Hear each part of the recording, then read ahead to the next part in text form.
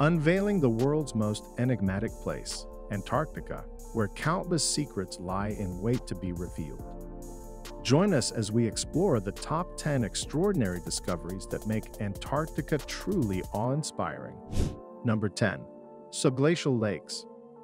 Researchers have discovered a massive 62-mile-long ribbon-shaped subglacial liquid lake in Antarctica that could be teeming with new species that has been hidden for millennia beneath the glacial cap.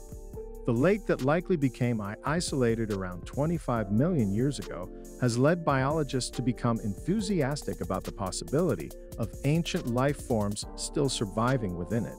This lake is similar to Lake Vac that was discovered in the latter half of the 20th century. Stock samples have been shown to contain evidence of life. With signs of life been discovered at Lake Vac, there's an increased likelihood that ancient creatures may be hiding in the newly discovered lake. Another lake, Lake Willans, is the habitat of nearly 4,000 species of microbes. It's 2,625 feet beneath the ice in West Antarctica. These are the first organisms ever retrieved from a subglacial Antarctic lake. Number 9. Meteorite with Martian life. In 1996, David McKay, a NASA researcher, found what appeared to be traces of Martian life inside a meteorite recovered from Allen Hills in Antarctica. In 1984, the meteorite named ALH-84001 broke off from the surface of Mars by the impact of an asteroid. It floated through space for 16 million years before it landed in Antarctica 13,000 years ago. The ALH-84001 contained a combination of minerals and carbon compounds that are created by microbes on Earth. There were also chains of worm-like globules on the meteorite that matched closely to chains formed by certain bacteria on Earth.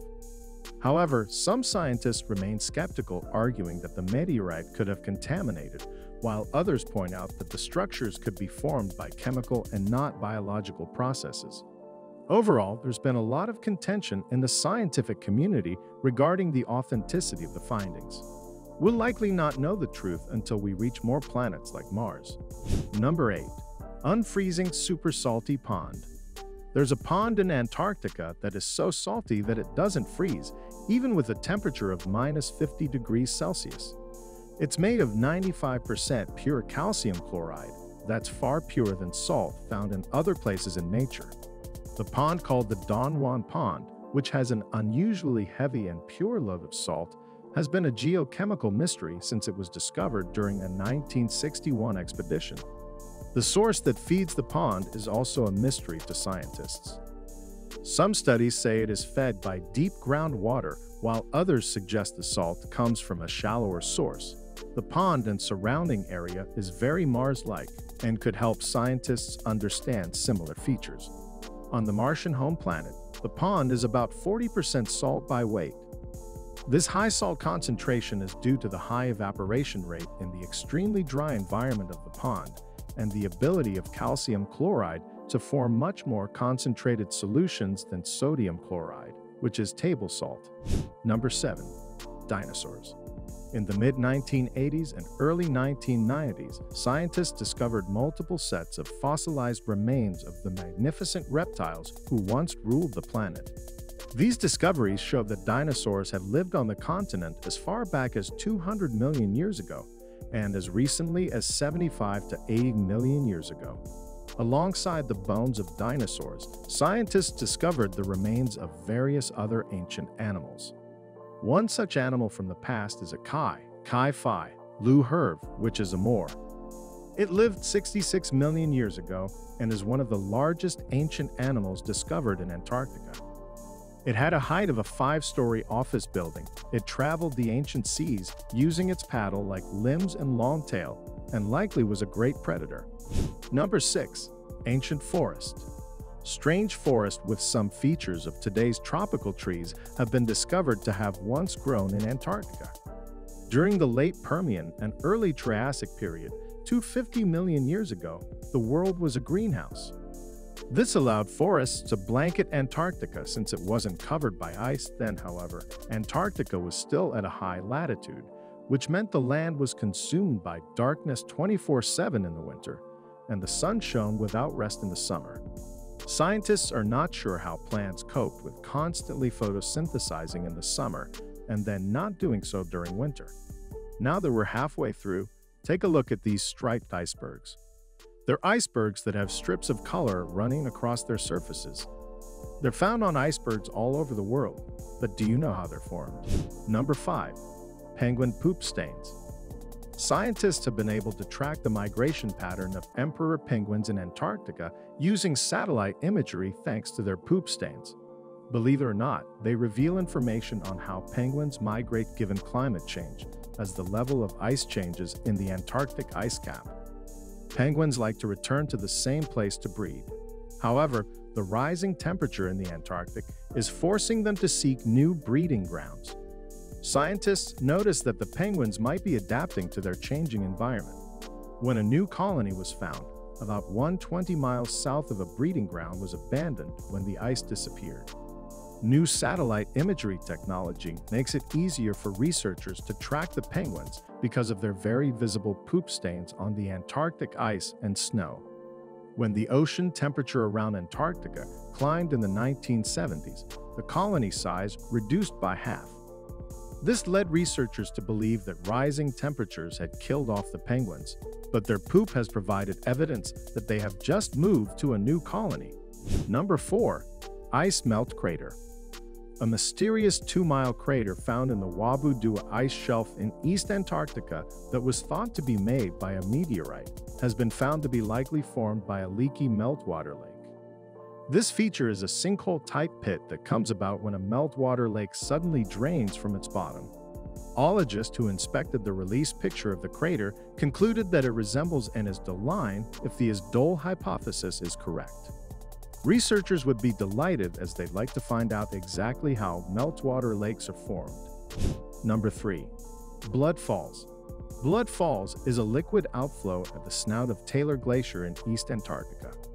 Rising from an ancient hypersaline lake trapped beneath Taylor Glacier's 400 meters of ice. About 5 million years ago, the ocean flooded East Antarctica, creating a salty inland lake. Around 3 million years later, glaciers formed over the state-line lake, trapping a basin of pristine saltwater that has been isolated for nearly 2 million years. As water on the surface of the subglacial lake froze, the liquid below became even saltier. As liquid kept being removed from the lake salt became increasingly concentrated in the remaining water. Currently, the water is about 3 times as salty as the ocean, and it won't freeze even below 0 degrees Celsius. Blood Falls' source lake is not actually red, but rather the iron-rich water becomes red as it interacts with the oxygen-rich surface environment. At the falls, the red particles form as a result of a chemical reaction between iron and oxygen. The high concentration of salt increases the rate of this reaction, making the water at Blood Falls appear bright red.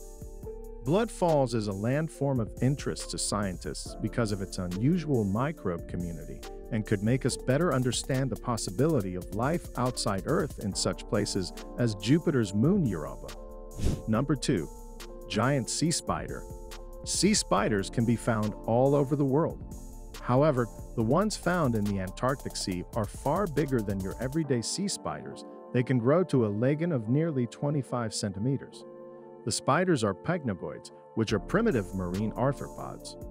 Their large size is due to a phenomenon known as polar gigantism. Polar gigantism affects not only sea spiders, it also affects species such as copepods, echinoderms, and some types of mollusks found in the poles. Several hypotheses have been put forward to explain polar gigantism.